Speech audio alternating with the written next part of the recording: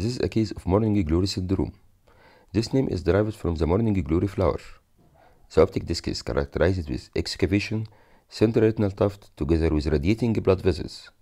The incidence of retinal detachment in these cases is about 30%. Our patient is 12 years old female patient which has a complicated posterior subcapsular together with old retinal detachment with subretinal and epiretinal BVR. After cataract extraction and then polishing the posterior capsule from these remnants and shreds from cortical matter in the posterior capsule, then IOL implantation, and then going posteriorly to see what is present in the posterior bole. As we see, there is a central retinal tuft together with radiating blood vessels and old retinal detachment. There is an epiretinal BVR and subretinal bands. After doing a core vitrectomy and then fighting this epiretinal BVR and removal of this BVR, it is mandatory in this age to remove every element of BVR. After this staining with Kinacort and the removing of the remnants of core vitreous, the insertion on the break, which is common at the side of the optic disc or in the optic disc. In this case, the break is present at the side of the optic disc. Injection of a bubble of perfluorocarbon and then doing eyelid peeling for the sake of removal of any BVR and also to occlude this hole which is present at the edge of the optic disc. The hole can't be lasered because the laser will be done at the edge of the optic disc and this is damaging to the optic disc.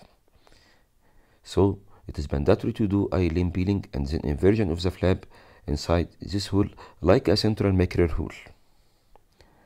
Then doing vitreous-based shaving. There was shortening of the retina, so I decided to do 360 retinectomy at the far periphery. It is mandatory to do retinectomy at an area which is free from any tractions or BVR or any vitreous remnants. Then inversion of the retina and the removing of subretinal BVR and subretinal bands.